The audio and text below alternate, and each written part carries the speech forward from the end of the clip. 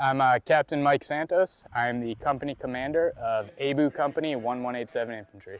So we're out here training with our partners here in Estonia. We've been on ground here for a few months now, getting after some of our own training. And this is one of the opportunities we have to train with our partner nation forces. The Estonian Defense League, they're working on some of their offensive operations. With these scout teams? So what we're doing, my company has been out here during the day, just kind of looking at battle positions and preparing to defend this area. And we're expecting the Estonians to come and attack us while we defend in this environment. They work on room clearing, they work on fighting through the buildings. And we're just going to defend, retain what we got, and fight back, and make it a good training event. It's really important, number one, for us to work with our partner nation forces and show what we can do at scale. So whether we're working against each other in a training environment, where they're fighting us, we're fighting them, or side by side in a training environment, we're building that relationship where we know how we fight, we know how they fight, we know how to communicate with each other. Roger, tango Mike.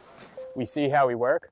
They learn a little bit from us, we learn a little bit from them, and then we all come together, we're all better for it. We show that we can fight with our allies. Hey,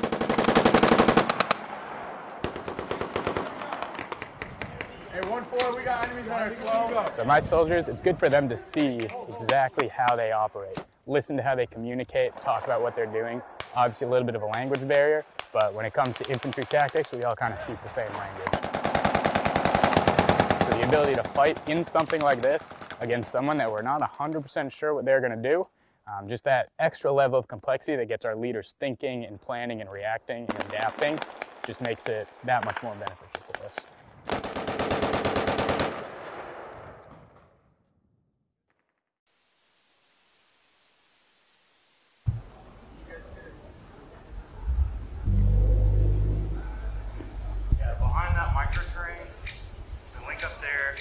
Like I said, I don't see them coming in this way. But full force with these scout teams, you can get a good idea still for what we have.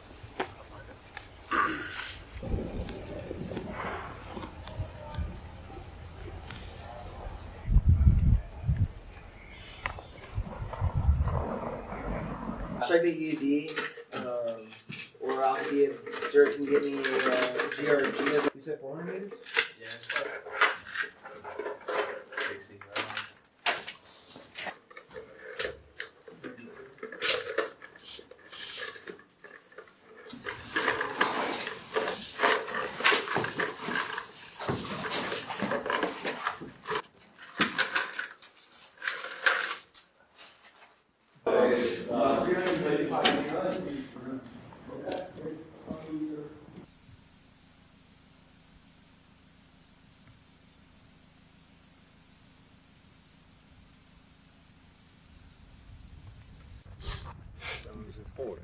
Yeah, just. So India 50 is the bigger guy. Did you get something?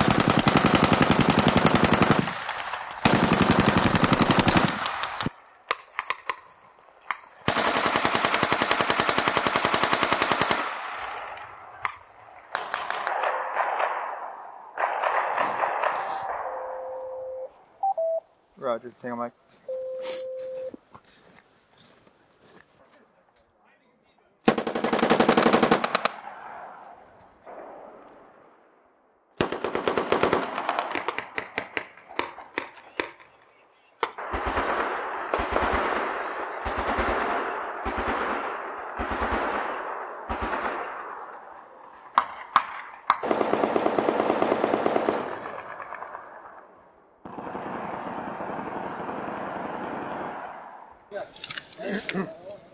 Tahad sivuuli ei saa, mees.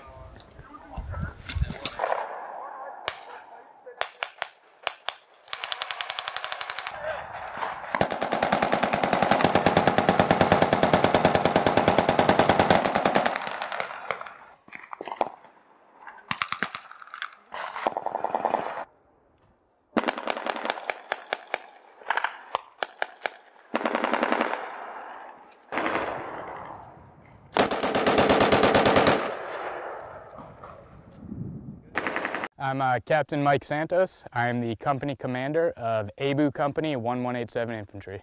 So we're out here training with our partners here in Estonia. We've been on ground here for a few months now, getting after some of our own training. And this is one of the opportunities we have to train with our partner nation forces. With the Estonian Army here, or with the Estonian Armed Forces, I should say, We have the Estonian Defense Force, which is their more traditional military, and the Estonian Defense League. It's sort of a militia force with volunteers that come out, they train on the weekends, and they're sort of a supplement to the Estonian Defense Force as part of their defensive plan for any operations they might have in the future. So we're here training with the Estonian Defense League, that militia force, and just working with them in a nice urban environment, large-scale collective training event. The Estonian Defense League, they're working on some of their offensive operations. So what we're doing, my company has been out here during the day, just kind of looking at battle positions and preparing to defend this area, and we're expecting the Estonians to come and attack us while we defend in this environment. They work on room clearing, they work on fighting through the buildings, and we're just going to defend, retain what we got, and fight back, and make it a good training event. It's really important, number one, for us to work with our partner nation forces. We're here to just establish our presence and show what we can do at scale across in another country. All the training we do back home in America, we can replicate it here. So whether we're working against each other in a training environment where they're fighting us, we're fighting them, or side by side in a training environment, we're building that relationship where we know how we fight, we know how they fight, we know how to communicate with each other, we see how we work. They learn a little bit from us, we learn a little bit from them, and then we all come together, we're all better for it. We show that we can fight with our allies, and then we all learn a lesson out of it. For us, it's kind of an eye-opening experience. This is an environment that most of us aren't used to out here. Back at Fort Campbell, Tennessee, we don't get this level of snow, this level of cold, and all that. The Estonians here, that's what they train and that's what they're used to. So we learn a lot about how to fight in the cold weather, how to survive, and how to still be effective. And we see them doing that, whether it's how we outfit our equipment or how we just practice new techniques, new tactics, and get into different battle rhythms here so that we can survive and that we can thrive in this sort of environment. It's very easy for us to train in a vacuum. We know what we want to do, we know how we do it, we drill it over and over and over. When it comes down to it, we're going to be side by side with some of these allied nations, whether we're fighting with the Estonian Defense Force or we're on the battlefield at the same time in the same space as the Estonian Defense League. So my soldiers, it's good for them to see exactly how they operate, listen to how they communicate, talk about what they're doing. Obviously a little bit of a language barrier, but when it comes to infantry tactics, we all kind of speak the same language. So figuring out how we bridge that gap and talk to each other, watching them, understand that they're doing a lot of the same things that we do, while still continuing to drill over and over and over again the things that we do so that we can just get better and better. And doing it whether it's in the desert, whether it's in the forest, or whether it's out here in the snow in a pretty complex urban environment with some decaying buildings, some training buildings, just the continued repetitions, and especially with an outside perspective, it's incredibly beneficial, and that's what we've been getting after while we've been here. We have our training objectives, they have their training objectives, and it fits in together pretty well where we can all plan for a living, breathing, thinking enemy that wants to defeat us just as much as we want to defeat them. And the benefit with it being the Estonian Defense League, again, it's something we're a little bit more foreign to. So while we expect they generally fight the same way as us, we don't know 100% what they look like. We don't know exactly what they're bringing to the fight, so there's still a little bit of the unknown that we don't always get when we're just training us versus us. So it adds that complexity, and especially with a training environment like this, excellent training facility that we don't always have access to. So the ability to fight in something like this against someone that we're not 100% sure what they're going to do, just that extra level of complexity that gets our leaders thinking and planning and reacting and adapting, just makes it that much more beneficial for us.